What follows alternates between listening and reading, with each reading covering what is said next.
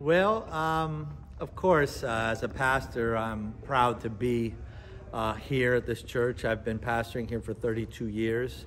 But what it really means to me is that the church is alive. The church is not a museum. It's not dead. It's been here 200 years, and we're looking for forward to the next 200 or until Jesus comes back. And we've been ministering to this community for 200 years. We're ministering today. We still have vibrant services in English, Spanish, and we have also Haitian Creole. And we're here to win souls for Jesus Christ here in the community of Paterson. And, to me, it's just wonderful how God is faithful to his church. He doesn't, abandon us. Like he said, I will never leave you or forsake you. And so because of that, we trust that God's going to bring us into the future, and we're going to win souls for Jesus Christ and do more work for him. As a pastor, is there any special message for the community? The community, the Haitian community? The Paterson community. The Paterson community and all. Well, my message, of course, is the same. Believe in the Lord Jesus Christ and you shall be saved. So Jesus is everything.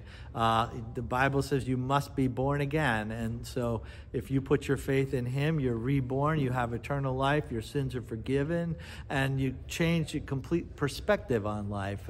And you start to live for God and for others instead of living for yourself. So my message to the community is have faith.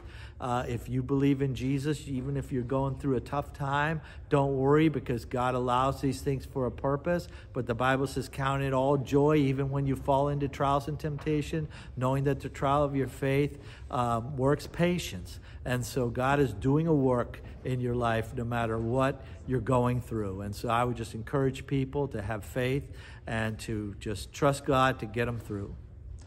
Can you share with the schedule of the church? If yes, we have Sunday services every Sunday at 11 o'clock, and the services are in English and Spanish, bilingual. And there's also a Haitian Creole service, and that is also at 11 o'clock. That's in the chapel.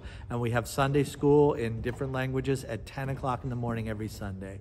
Wednesday night, we have prayer meetings at 7 o'clock. And Saturday mornings and evenings, we're usually here for different activities like evangelism, men's, women's group, youth group, and things like that. And the address is 95 Washington Street. Yes, Paterson 95 Washington Street. Thank you so much, Pastor Jackson. May God bless you, brother. You, your family, and your ministry. Thank you very much. Appreciate it. Thanks.